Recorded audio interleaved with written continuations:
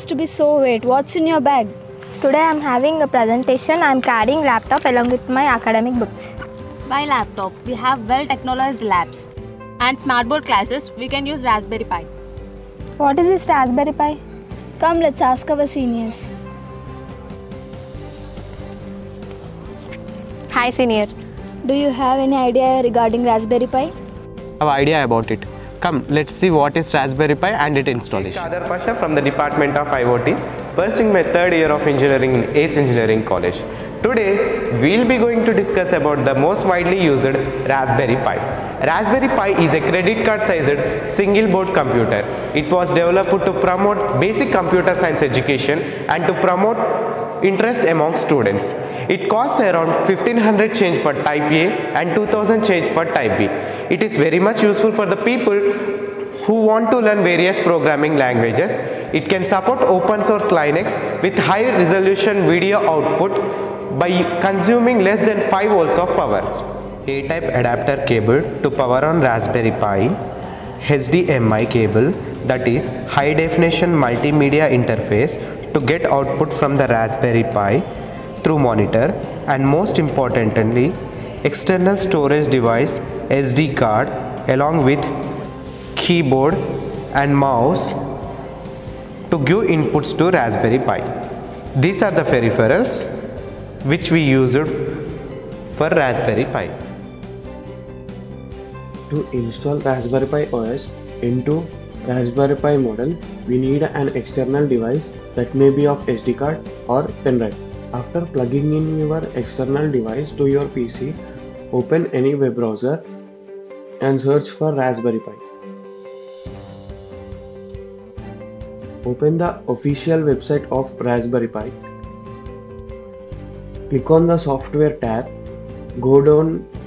I have a Windows operating system in my PC, so I am going with the download for Windows. You can see that the download has started. Open the downloaded file. Click on yes. It asks for your permission. Click on install. It installs the basic files. Click on finish. Device. Click on your Raspberry Pi OS 32-bit in the first tab and choose your external device from here and click on write and click on yes. After finishing of loading into your external device, click on continue and remove your external device from your PC. This is the external device that I have used to dump the OS. Now plug in this device into the Raspberry Pi.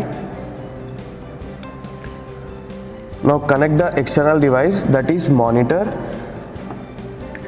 and the power supply, to your Raspberry Pi, and external input device, that is mouse. After entering into Raspberry Pi, we have to create an account for your Raspberry Pi.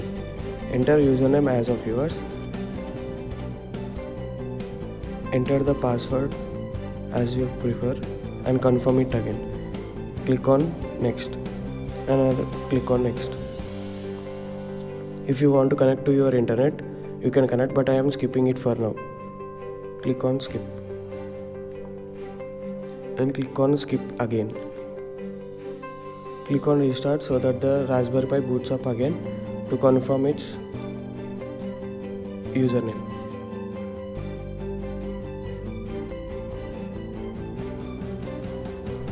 After booting off your Raspberry Pi, click on next and select your country.